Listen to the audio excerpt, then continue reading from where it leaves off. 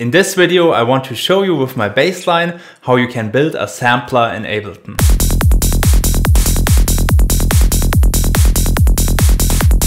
In one of my last videos, I talked about creating a sampler from the sounds you kind of like changed or modulated. And today we will create a sampler for this bass sound here. So I will quickly play what we have.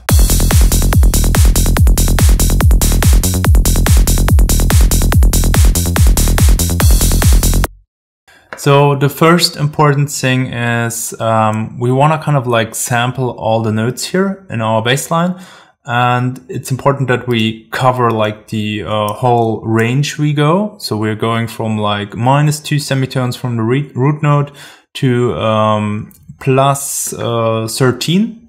So basically the Goa scale is like -2, +1, +10 is quite common in Goa. And we're kind of like creating a sampler for this. And there are a few things before we start creating the sampler. So one thing is I have a lot of processing here in my bass, a lot of which gives like coloring, as you may have known from my like bass tutorial. So I have like an EQ or a saturator, and also compression here. And some of those I want to keep on, but this here, for example, is like side chaining the first note, and I want to turn it off and then later put it into the sampler, because I don't kind of like want to like sidechain all my notes, but I want to kind of like record them with like the most flexibility I can get. So what we will do now is we will create a whole scale starting from like this lowest note. And let's include all the notes we have from like bottom to top. And I always leave some space here in between. Why I'm leaving some space in between is because I want to kind of like cut the tails away later. Also, one important thing is I have like different velocities here. So maybe fix that first, that we have all the same velocities, and then we will just like walk up. And also include the notes which are not on the scale. As I will show you later, it's a little bit easier to set up your sampler if you have this, and also it gives you more flexibility if you then decide that you want to include some more notes into your bass line. Let's crop that really quickly, move this to the first position here, and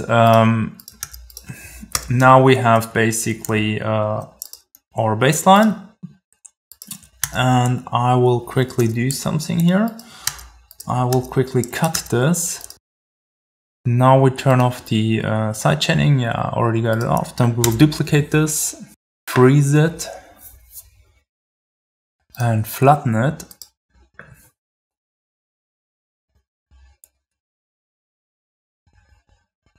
And then we will quickly turn this on again, that we don't forget it.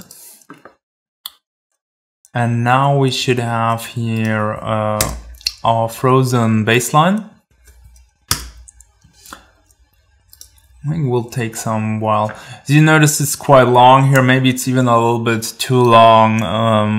I would probably redesign this one in the envelopes. But for the sake of this tutorial, we will just kind of like fade it out. Now, notice if I go here to browse, show in browser, we see the file where it's located in our browser. And you will notice this is the same file always. So it's just a different position of the freeze. And we don't want that, because when we put it in the sampler, we want a different way for AIF files for it. And one thing I want to do before I put it into the sampler, I will kind of like normalize it a little bit and get it like to maximum loudness or approximately. And now we will, with Command J, consolidate them, each one individually, and then we should get like single files for them. We could already drag them into the sampler, but we will take the extra step and save this one in our project. Here I already created a folder sampled base. And now you can go here, show in browser, locate them. So it's this one here. And then we will, got a lot of stuff in here. And then we will move them basically here into our sampled base. If you drag them over like this, then you get these ALC files, which I don't want. Let me know if you know any like trick how to get the AIFs instead here, or the waves, but I didn't find one, so I will just drag those here over. And then we will rename them. So notice we're starting here at EB. I don't want to name it like that. I like it more the other way. So I will name it like D#. I think somehow it's easier to read for me and I like it more. I don't care if it's correct or not. Anyways, if we use this in another scale, names may change. If you prefix them with numbers, then they will be in the right order later. An easier way is to go into the Finder. So we have here 1, 2, 3, 4, 8, 16 different notes. And we will go here into Show in Finder. And then we see our samples here. So they're all from the same time here. So we should have 32 because it's like 2 files here. And we will just select the AIF files. Then we will copy them. And we can rename them. So now we renamed them all. We will check that they are in the right order still. Seems everything good. And now we have our sampler here. So the first thing we will do is we will turn off all the filter and modulations which may be on. And then we drag our samples here into the zone. We are starting at D#1 and we are ending at F#2. So that's how we will set our range now. We are setting it to D#1. And we will let it end at F#2. Yeah, exactly like this. And then you can go here under distribute ranges equal. This works only if you have taken the whole chromatic range. So that's why we went every semitone up here. Anyways, it leaves us with more flexibility later to play it. And now we will take a listen to this and I will tell you it should sound good.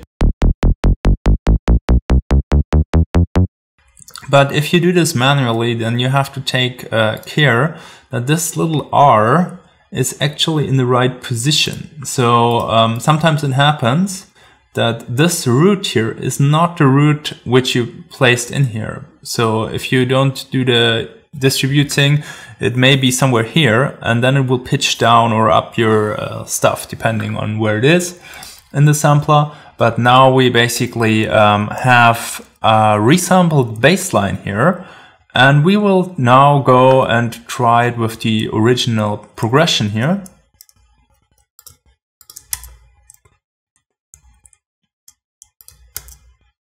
So let's place that here, turn the bass here off, turn this one off.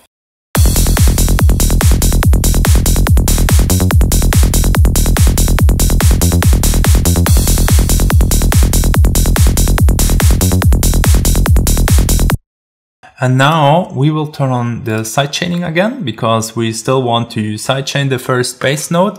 And also make sure that you maybe need to adjust some of the velocities here again, so that you have the right levels also maybe here.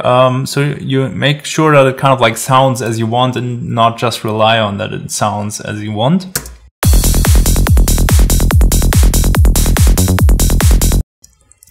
So So let's check quickly. Our kick is like -11, our bass is like -12, so looks good, but our old bass was even further away, but I think it still sounds cool.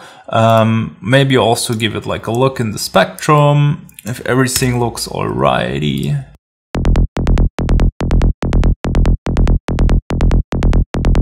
Peaking a little bit too high, so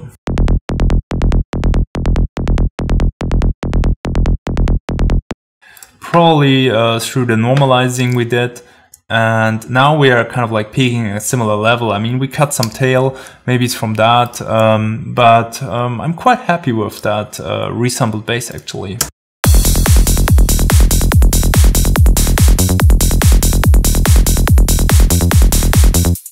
The sampler we built you can also use for leads or for FX. If you want to know how you can kind of like get more out of your FX and get your own note on it, then you should watch this video.